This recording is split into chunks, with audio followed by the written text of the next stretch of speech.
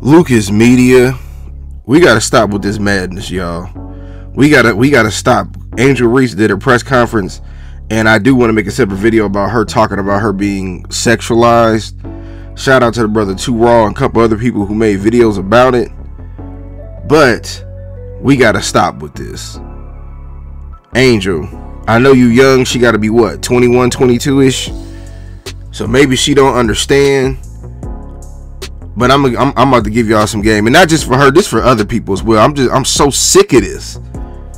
You cannot post something online, right? You can't, if you post yourself wearing tight clothes and your TikTok video go viral, or you in bikinis and all of that, and you expect people to not look at, you expect people to look at that picture and be like, you in a bikini, and be like, oh my gosh, she's such a great basketball player.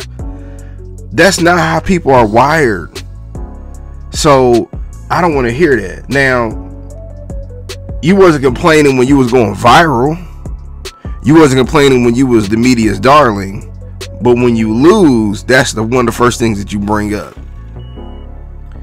And we live in a society that is delusional when it comes to what we post or how people view us. And I had to talk with one of my homeboys, and I was trying to explain to him that you know, you're going to be sexualized if you post stuff like that. Men too. And he agreed, but then he said, oh, you never know what these women are going through. No, I don't want to hear that, because men are sexualized just as much. When D'Angelo made that video, it was it 2000, How Does It Feel? You think people was really looking at him and say, oh my God, that was such a great song. I remember every elder, because I was a teenager, every elder and really everybody in my age group went crazy over him in that video. And I believe it got so bad to where he felt depressed or whatever. But it's like, you shouldn't have did a video butt naked. You know what I'm saying? Or that'd be like me coming on video and me rapping, I got guns and weed and shit, and I'd be like, but you gotta understand, I went to college. I mean, I'm an intellectual. That's not how people view you. People are going to view you as how you post or what you post. Now, is that necessarily who you are? No, but I mean, people look at Angel Reese as a good basketball player, but she has a nice body. She does. And if you post yourself in a bikini, people are going to look. That'd be like, I'm going to South Beach, and I'm walking, I see a nice looking lady, fine, and she got on a bikini, and I'm like, oh, I wonder if she's a lawyer. I wonder if she's a doctor.